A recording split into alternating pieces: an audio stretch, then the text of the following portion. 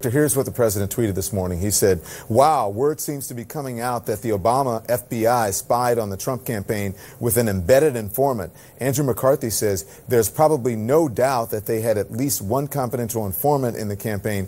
If so, this is bigger than Watergate.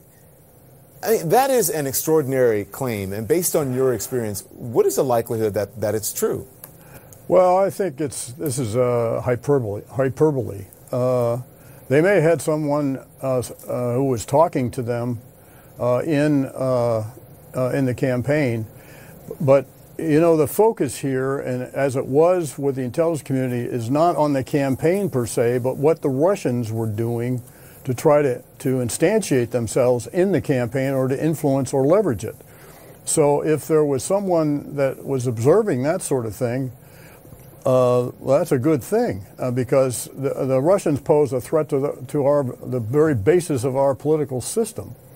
And I think it's hugely dangerous if someone like that is exposed, because the danger to that person, not to mention the reluctance of others to be informants for the FBI. And the FBI gains a lot of valuable information from informants. So to me, this is incredible.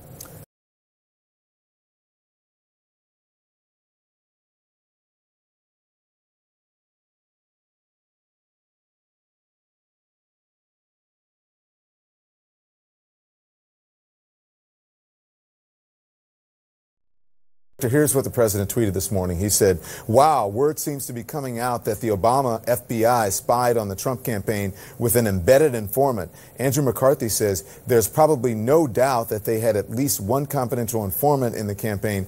If so, this is bigger than Watergate. I mean, that is an extraordinary claim. And based on your experience, what is the likelihood that it's true? Well, I think this is hyperbole.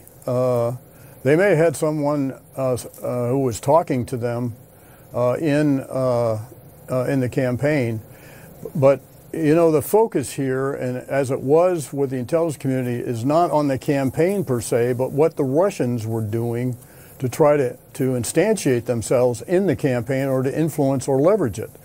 So if there was someone that was observing that sort of thing, well, that's a good thing because the Russians pose a threat to the very basis of our political system. And I think it's hugely dangerous if someone like that is exposed, because the danger to that person, not to mention the reluctance of others to be informants for the FBI. And the FBI gains a lot of valuable information from informants. So to me, this is incredible.